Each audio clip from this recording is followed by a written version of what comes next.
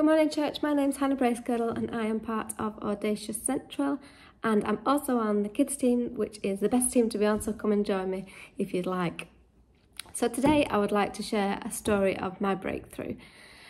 So this time last year I was having an annual scan for multiple sclerosis that I have to have every year, and unfortunately the results came back saying that I had some nodules on my thyroid that looked suspicious. So they did some needle biopsies, which unfortunately didn't work. So they said the best way to get biopsies is going to have to be taking my right side of the thyroid out and doing a biopsy on the nodules. So I'm a big believer in praising God for your breakthrough. Just like Pastor Glyn always says, praise is a precursor for your breakthrough. So every day for months and months, I will put on Gratitude Worthy of Praise by Maverick City and Natalie Grant, and I would have this song on repeat. After having a few different health issues in my past, I'm not going to lie, I was just feeling tired and overwhelmed of having something else. And I felt like I didn't have anything else to give. However, the words in this song really struck home and helped me push past my feelings and to focus on God. And these words were, I've got one response. I've got just one move. With my arms stretched wide, I will worship you. There's a point in the song when Natalie Grant stops and tells a story that a few years ago, they did a neuroscience study, and it proved that gratitude and anxiety could not exist in the brain at the same time. How cool is that?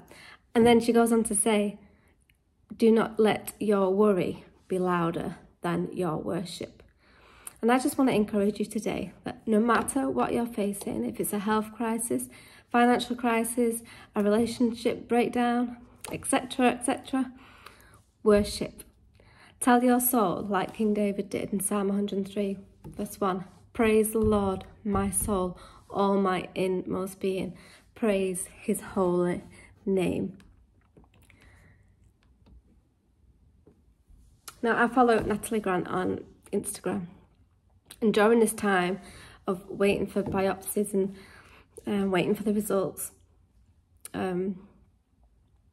she'd put on a post on her Instagram page, which I didn't realise that 5 years ago today she got the all clear from thyroid cancer.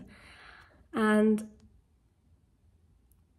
I believe her testimony and the worship song got me through this situation, and it gave me faith to believe that everything was going to be okay. So I had half my thyroid removed in November.